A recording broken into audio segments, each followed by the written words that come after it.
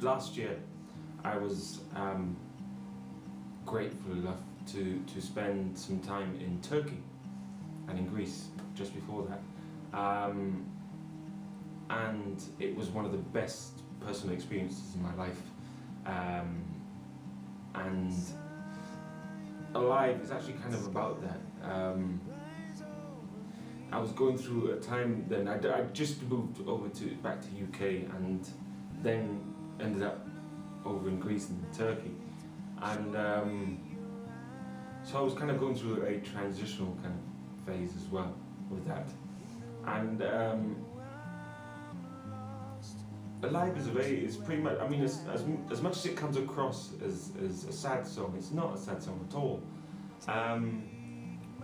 It's kind of knowing that love that you have around you, for the friends that love you, your family that love you, and everything around you, and how it makes you feel alive and it opens you up, you know, and it really can sometimes just really give you that lift that you need sometimes.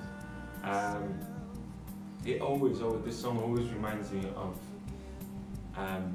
there was one night, late night, after I finished a gig in Turkey, and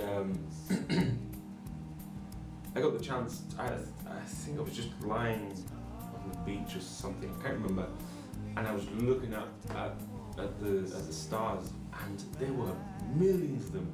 I'd never seen that many stars before in my life, even coming from Gibraltar.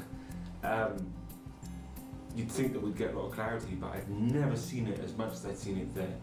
And it was such a great thing to see, something so little really, but it was such a lovely thing to see. And so I took that with me, and when I came back, I ended up coming back to Gibraltar, I had that memory in my mind, and it made me feel happy, you know, and it really sort of, it picks me up, it still does now. And the whole song is about that, you know, and